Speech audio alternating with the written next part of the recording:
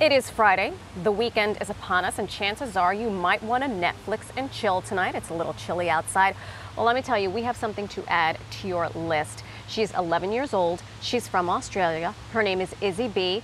She does this thing with koalas that is absolutely adorable. Take a look. I'm Izzy Bee.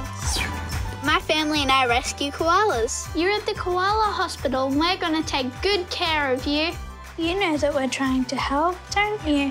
Izzy Bee's Koala World is a new Netflix sensation. Aimed primarily at kids, the series includes a lovable cast of Izzy's fluffy friends. Good morning, Cinderella. Good morning, Juliet. Good morning, Storm Boy. Hi, Mango. Hi, Leia, my favorite. I got a chance to speak with Izzy and her mom, Allie, who's a veterinarian, and get a look at their newest baby. Who is that little fella or lady in your arms? This is a little baby that we got in just this morning. Weighing in at only 1 pound, this little guy was found just a mile away from their home, which is in Magnetic, Australia. Clearly, you're very good at rescuing koalas. When did you start doing this? Mum and Dad have had the koala hospital going since I was born, so when I was little, I was always cuddling the baby koalas and helping Mum and everything. And Izzy's got it down pat, really, that she can actually handle koalas probably better than most Aussies. So wow. I've seen her in action where she's actually, I've just stood back and gone, whoa, that's amazing. Izzy, when you started caring for koalas, it sounds like since you were like 5 weeks old, you've been around them. Did you ever imagine that you would be the star of a television show? Not really, no. And now that you are, how are you feeling about that? I think it's pretty cute. I think it's pretty cool too. Izzy is known around Magnetic as the Koala Whisperer. Izzy and Leia are just best friends. They just adore each other. Do you need cuddles this morning?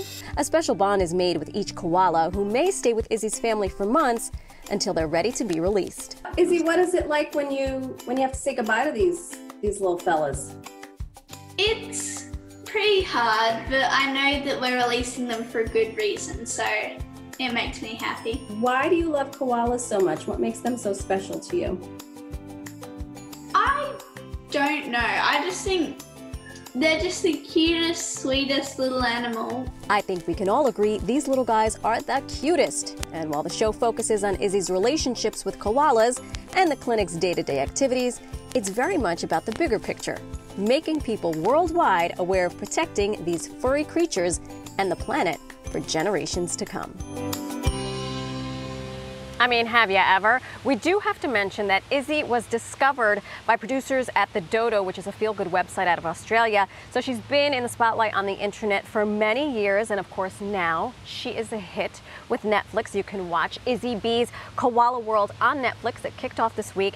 You will not regret it. It is such a great show, and you never know what happens. One day you post a video, the next day, you know, you're a big Netflix star. Seriously. By the way, every time I'm scrolling through Facebook and a Dodo video pops up, I like have to stop and watch it. The Dodo has like their videos are amazing, but she's amazing too. And that Marisol, I don't know how you did that interview with it. Oh, I just wanted to like squeeze a little koala bear. I know, they're so cute. I know. I kept going closer to my laptop, like hoping nothing. Turns out these koalas laptops, though? Aren't they you can't reach perpetually through them. like stoned on eucalyptus or something? I heard Yeah, that they do. That's that they're perpetually. I mean, their faces and they look like Cheech and Chong constantly. I don't know what the deal is. Tired. There's something in it. But they are perpetually, feeling it.